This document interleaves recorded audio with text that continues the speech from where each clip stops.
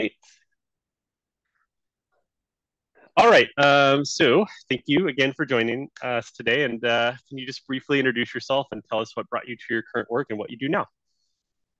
Yes, so my name is Jelani Greenidge, and I like to say that I am a uh, communicator extraordinaire or like a media renaissance guy. So by that, I mean I have a bunch of jobs.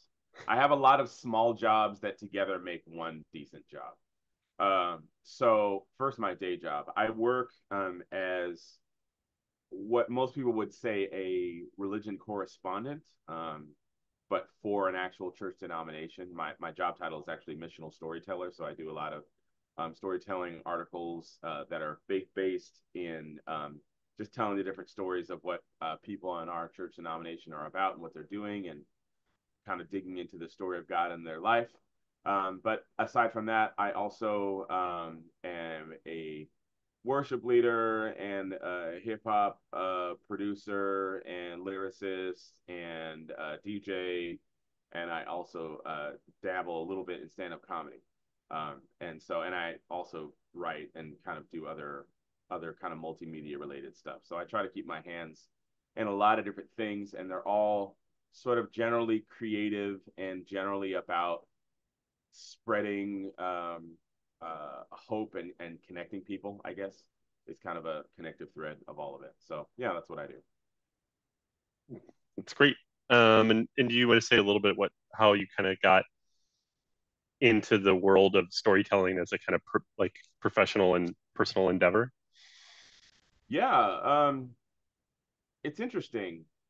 When I look back at my life, at the time that I was doing all of the things that I was doing, none of them, they all seemed very disconnected from each other. But now with the perspective of distance and looking back, I can see how they're related. So, first of all, my dad growing up was a pastor, so I grew up in church, and I grew up, and he was a great storyteller and loved to tell jokes, really silly jokes too. Like like one of his favorite jokes was he would go, "What's green and has red wheels?" And you go, "I don't know." And you go, "Grass." I lied about the red wheels. I'm like, "Dad, you're a pastor. You're not supposed to lie in your jokes." So, but yeah, so I grew up in this church that was kind of a kind of a boundary breaking, multicultural, multi ethnic church in the early '90s, when that wasn't really as much of a thing. Um, and so I really started writing when I was in college, but I was always inspired by other people's stories. And then as I learned more about the Bible through doing worship music, and I kind of learned more about the overarching story. A lot of people think the Bible is just a book, but it's closer to like a library of books. And so there are all these different stories from different authors over long, long periods of time. And piecing it together was kind of part of how I began to understand the value of story as an overarching principle. Kind of like in the same way that now, the kids who grew up on like the Marvel Cinematic Universe, and they kind of see, oh, it's like this, at first it was Iron Man, but then it was Captain America, but then they became this thing, and then they brought in all these people, and then it was a whole. So there's, I mean, not that I'm equating Marvel and the Bible, but just to say that like that was a part of my upbringing, is the introduction of stories as song. And then in my kind of teenage, like junior high and teenage years, I also saw that in the advent of hip hop, when hip hop became this dominant force in American storytelling, it was because there were primarily Black and brown people who were using the tools they had at their disposal to tell the stories about what was happening in their communities. Mm-hmm. Like one of the most seminal hip hop songs is called "The Message," and he says, "Don't push me, I'm close to the edge. It's like a jungle sometimes. It makes me wonder how I keep from going under." So I was kind of in that stew of like of urban storytelling and living amongst the people who are kind of in some ways on the margins of society, because I grew up Black, in Portland. Yeah. But also understanding the power of story and how it can also bring people together. And Hmm. so over time, I did a lot of freelancing and did a lot of church work. And then kind of my freelancing turned into some more higher placement things. And then I ended up, because of the connection to the denomination that I grew up in, I ended up just working for them full time because I had been freelancing in their magazine for many, many years. And they already knew me and they already liked my writing. And it was actually something that happened because of the pandemic. So I work remotely. Our denomination is based in Chicago. And so, but when the pandemic happened and a bunch of positions went remote, and they were like, hey, would you consider doing this? You wouldn't have to move. And I was like, you had me at, you don't have to move. So, so yeah, that's kind of where I am today. Great. Thanks for sharing all that. I appreciate that. So the next question. This year's REIT conference theme is renewal. How do you practice self-renewal, self-care in your work, and moments where when progress seems difficult or uphill, what renews your commitment to that work? So, it's interesting being a creative person because sometimes there's a very fine line as a creative between recreation and work. Mm-hmm. And it's a blessing. I don't mean to complain. I know that there's a lot of people who, they love to do poetry or they love to do music, but their day job is, something that's completely unrelated to that. And so I try to remind myself of how fortunate I am to be able to work from home and to do these kinds of creative, passionate things as part of my work. But one of the things that does happen is that when you are doing creative work for your main job, um, then that thing can start to feel like a job. And so then I feel like I've been blessed to have a lot of different interests so that anytime I get too overburdened by one thing, I can like switch to something else. And so there's music that I create that's apart from the music that I do at church, that's apart from my day job, that's just what I do to express myself. And it's a combination of hip hop and gospel and pop and different forms. And so that's one of the things that I do that is refreshing for me. It's just the process of creating and relating kind of um, my thoughts and feelings and kind of putting them into music. That's something that's very regenerating for me. But I've also been challenged to, and I think the older that I get, the more I find value in this, um, to also embrace silence and to have times of solitude, which sounds weird because I work from home by myself most of the time. So you would think that solitude would be an easy thing, but it's actually really hard when you're hyper connected and you're on social media all the time and I'm reading the news and all of the like I have to stay very hyper connected in order to do my job well. But what it means is that it's hard for me to fully disconnect and fully be at rest. And so I found that even taking walks, even, like for me, an ideal walk time is about between 30 and 40 minutes. But even if I only have 10 minutes to just get up out of my chair and walk for 10 minutes or to find intentionality in doing regular,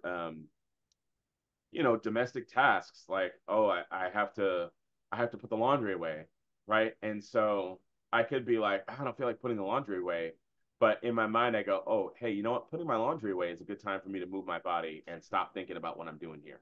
Mm-hmm. And so I find rest and rejuvenation sometimes in being very intentional about doing some of the things that I already do, but with purpose and with a different mindset. And so, for example, sometimes if I'm not creating music, sometimes I will put on some of my favorite music, and instead of just listening to it while I'm doing dishes or whatever, I might just put on some headphones and sit and listen and do nothing else. And you know, it's surprising how ubiquitous music is to in all the different arenas that we are. You hear it in restaurants and it's part of TV and video games and all that. But it's interesting what happens when you can actually just focus all your attention on it. That itself is a very focusing thing. And so being able to kind of pull from all these elements of my toolkit, that's part of how I practice self care. And when progress, the other half of the question, when progress seems difficult or uphill, Mm-hmm. um, what renews my commitment to the work is the people that I'm connected to. Mm-hmm. So I'm blessed to be able to tell stories of hope. And so I sometimes literally what motivates me is the fact that I've met this person and I know their story and it's so amazing and I just want other people to know it. And so that's more motivation than just, well, I've got this task on my thing and my boss is going to get on my case if I don't get it done. Um, and I mean, that's part of the reason why I'm part of a faith community, why I go to church. There are people that I want to see. There are people that I know want to see me. Hmm. Uh, and, I think just in general, the idea, reminding myself that I am loved, that I'm loved by God, but I'm also loved by my wife and by other members of my family and people in my community, um, helps to restore my own internalized sense of value. That I'm not Hmm. just loved for what I do, I'm not just loved for what I can bring to the table, but for who I am. And that kind of takes the pressure off a little bit and then allows me to recalibrate and decide, okay, well, now that I'm loved just being myself, what's the most important thing that I need to do? And do I, it kind of frees me from having to like grab for affirmation, if that makes sense. Yeah, I appreciate that the your connection to people is what kind of keeps you going, even though it may seem difficult to make progress in what you're trying to achieve. It's like we're doing it for each other, so I appreciate that. Thank you. Absolutely. Yeah. Community is very important. We believe that at neighborhood partnerships too a lot. So Yes. Yes. next question is, what is a common misconception about the field that you work in, and how do you work to address it? Um, Gosh, there are so many. Well, first of all, there's so many fields that I work in. Yeah. um, so it's like pick one. But I would say one common misconception about, I'll just say being a religious leader, because I think sometimes, when people hear that I'm a worship pastor or that I used to be a pastor full time or whatever, they kind of feel like they can't come to me and be their authentic self about what's going on. Like sometimes people will say, they'll cuss me like, "Oh, I'm sorry, I forgot you were a Christian or something," and it's like they have this misconception that to be a Christian means to be completely withdrawn from or completely above, you know, day to day drama. Um, and every time someone behaves like that, I just want to be like, hey, have you actually read the Bible? There's some crazy stuff in the Bible. Like, there's some people going through some drama. There's murder, and there's people being unjustly thrown in jail, and there's, ritual sacrifice, and there's jealousy, backbiting. So I feel like I address it by just being my most honest self and giving people permission to be their most honest selves. Mm. One other misconception I'll say is as a stand up. So, stand up isn't a huge part of what I do, but it's one of the things that I love to do the most. And I wrote a book about my stand up journey, my journey into doing stand up, and it's called Undercover Profits. And there's a chapter in the book that talks about the title is Stop Trying to Be Funny.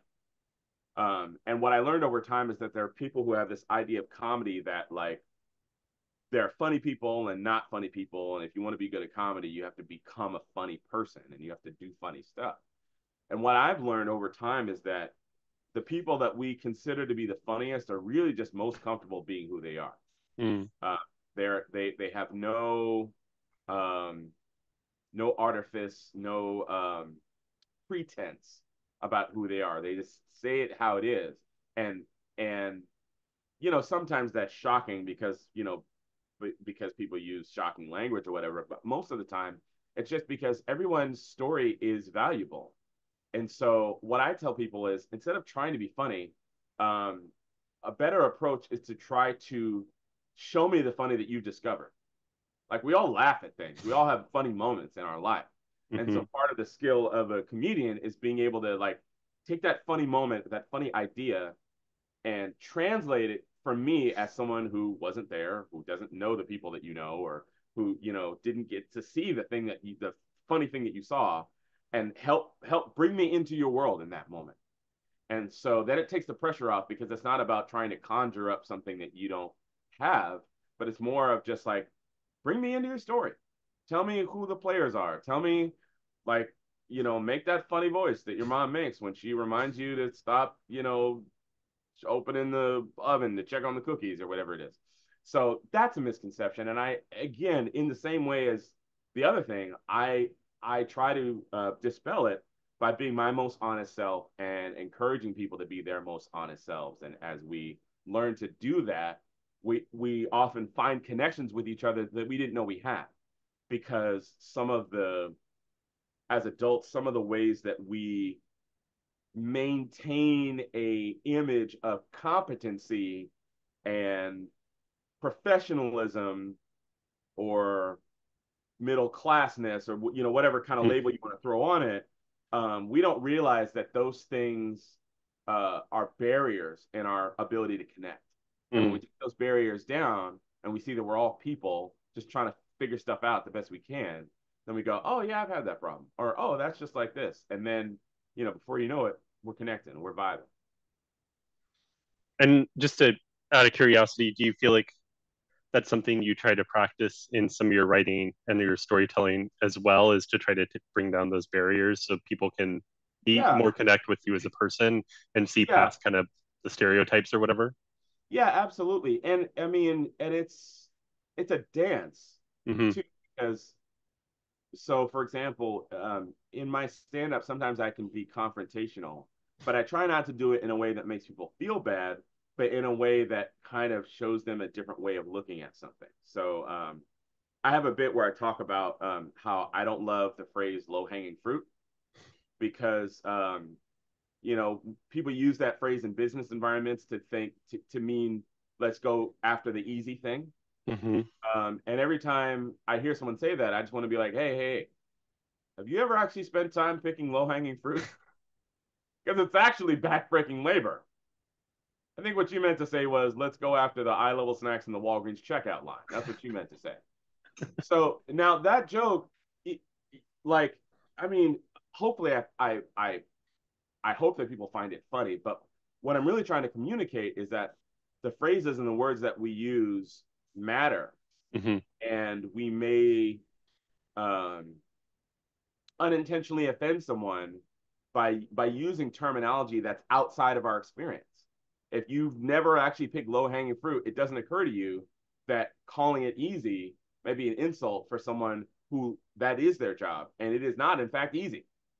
Um, so there are all these little ways that I try to do that, and it requires some humility on my part to be a learner, and it also requires a delicate touch, right? Because no one goes to a comedy show to be lectured to about the geopolitical realities of you know the food chain and like all this stuff. So it's like, how do we do that in a way that still feels natural and fun, but that someone could walk away and go, huh, I didn't know that. All right, Mm. cool. Yeah, So thank you for sharing that example too. I appreciate that. All right, next question is, can you share a recent success or breakthrough in your work that energized you? um I don't know if this is cheating, but I feel like being invited to this conference was a breakthrough for me. This conference, there's also another conference that I'm going to be doing also in the month of October. Um, it's for CCDA, which is the Christian Community Development Association, and it's interesting. It's almost like the faith-based version of neighborhood partnerships. But Mm, it's been going on. Well, I don't know how long neighborhood partnerships been going on, but it's been going on a really long time, and so it's kind of a prestigious conference in the world of like faith-based justice activism. mm, I don't know if you're familiar with a man named John Perkins, but he's legendary Christian activist. Like he marched with Dr. King and all this kind of stuff. So he mm, started CCDA, many decades ago, and it moves around from city to city. And this year it just happens to be in Portland, mm, and so I was invited to be there. So um, being able to present and do music and do comedy in spaces like that, that's a huge breakthrough for me, just because most of the work that I do is not in groups. It's not in front of people. It's writing, it's behind a screen, or it's making a video.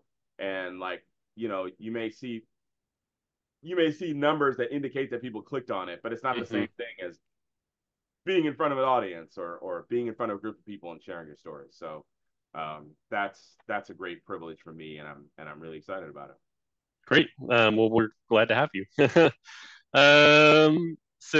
last question is just how do you see the landscape of racial housing and economic justice in Oregon evolving, and what role does your work play in that evolution?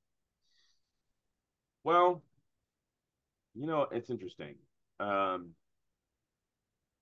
I see it evolving kind of on two levels, right? I see it evolving from the like big picture, the view from like 30,000 feet when I'm reading the news and I'm hearing about Hmm. policies and every election cycle when there's different politicians trying to make different elements of these issues as part of their platform. And so it's been interesting and exciting to see how some of these justice issues that previously seemed really kind of extreme and lefty, like super crunchy lefty, 15, 20 years ago now. Like I think about the fight for 15 in Hmm. minimum wage, and how a decade ago that was kind of a pipe dream, and now it's the reality in a lot of places, and in the places where it isn't, there's significant political pressure to do that.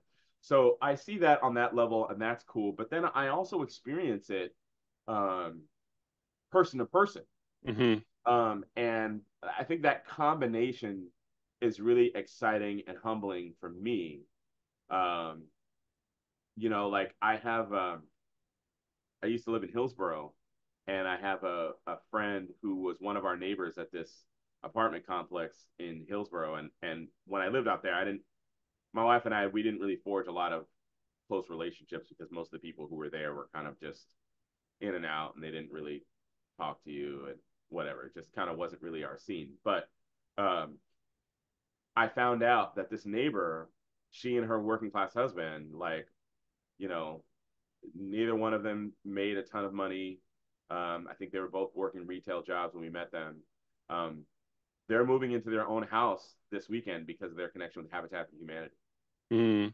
and hearing them talk about it in the abstract, and now seeing their Facebook updates and like talking about how excited they are and the work they put into it.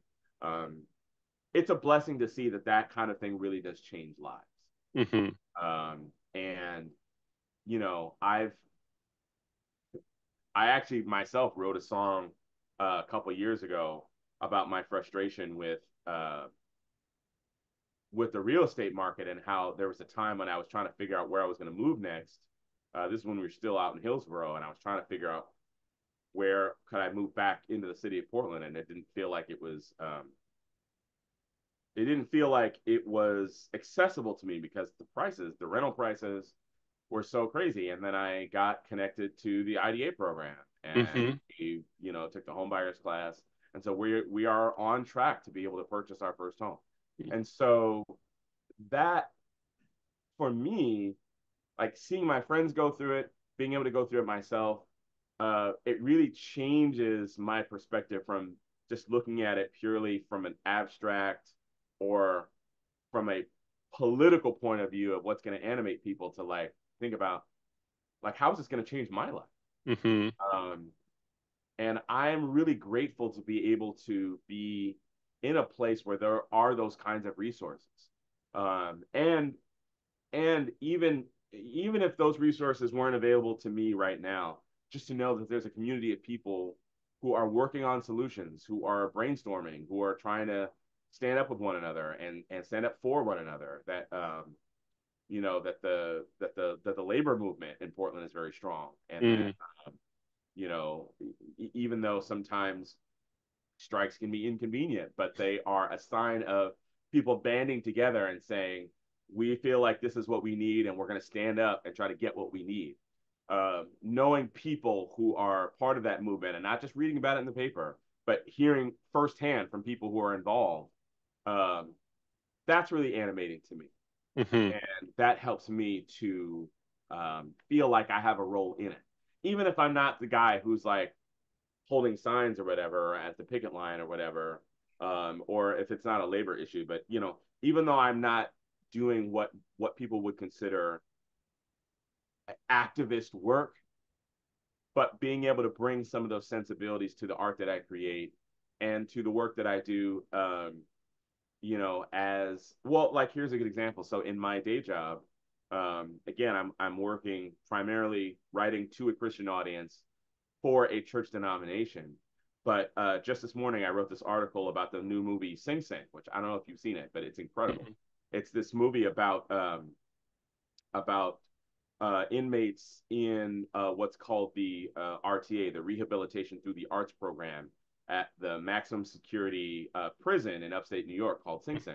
Mm-hmm. And so and it's, when you hear about it at first, it's like, oh, okay, that sounds like inspiring and whatever. But then you find out that most of the actors in the film are actually formerly incarcerated people who learned to act through that program. Mm. And so they're not creating a story as much as they are reenacting their lived experience. And so me being able to write about that to a Christian audience, to say, like, this is some of the hope that's that's coming out of our prison systems. I think it's really necessary when people are fed a media diet of stories about prisoners that reinforce these stereotypes about them being dangerous and like all this crazy stuff, and you hear someone who has a felony record and you feel like, oh, I can't let them be around my children or something. To be able to counter that narrative with really arresting art that connects to a real issue, that connects to issues around not just mass incarceration, but issues around like worker eligibility, and what does it mean to reenter society and try to get back in, and like all of that kind of stuff. For me to be able to write about that from my vantage point, to me, that's part of how change happens, right? Mm-hmm. I'm not an activist, but I'm sure that there's somebody who's going to read this article who's, they're not going to read Mother Jones or, some other, what they would consider lefty source. But because I'm speaking to it from the perspective of a Christian who believes what's in the Bible, they can be like, oh, okay. And they see it in a different way. So that's kind of the role that I play. And I'm grateful to be able to do it. Great. Well, thank you for sharing all that. Is there anything else that you want to add in addition to what we've already talked about? Just if you want to know more about my book, you can find it at my website, JelaniGreenidge.com. It's called Undercover Prophets. And I'm biased, but I think it's a pretty good read. All right. Well, thanks again. And we'll look forward to seeing you at the conference in October. All right, right on. Thank you. Thank you.